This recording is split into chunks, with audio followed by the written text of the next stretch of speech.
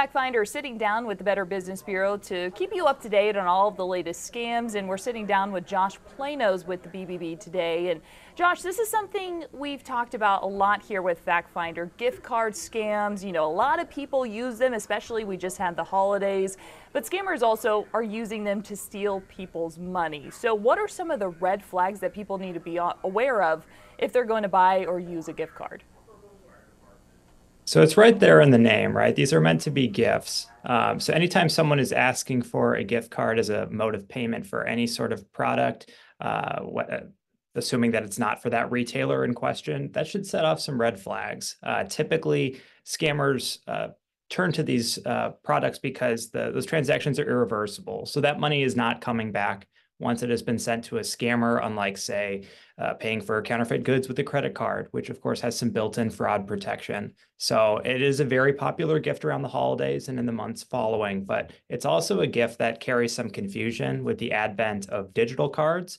And it's a mode of payment that's difficult to police, which makes it the perfect transactional figure for a scammer.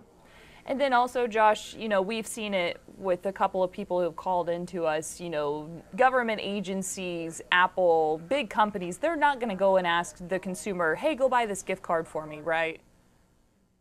Right.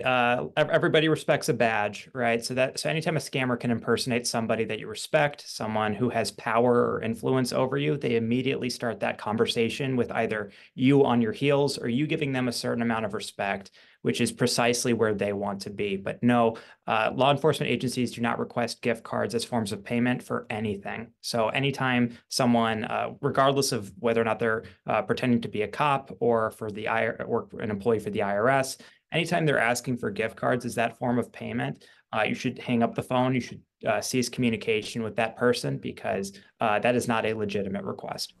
And then also the BBB does a yearly scam study. And what did this year's study find in relation to gift card scams?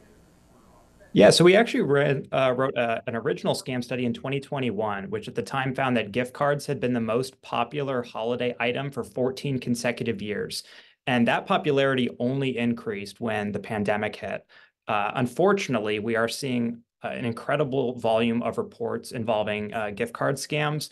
Those reports were up 50% in 2023 relative to 2022. So we did then release a comprehensive scam study update to tackle the advent of digital gift cards, which of course are incredibly popular nowadays. So it's something that's probably never been more prevalent than it is right now. And it's something that's likely not going away because of how enticing it is for a scammer, knowing that they can make away with a quick payday. And then, Josh, if someone unfortunately falls for this scam, is all hope lost, or what should they immediately do? All hope is not lost. It's essential, though, that you report as quickly as possible. Report to the company in question if you purchased that gift card from, say, Walmart or a popular retailer. Please let them know. These companies want to know that something out there is happening, that their products and services are being used by scammers or by folks with predatory tactics.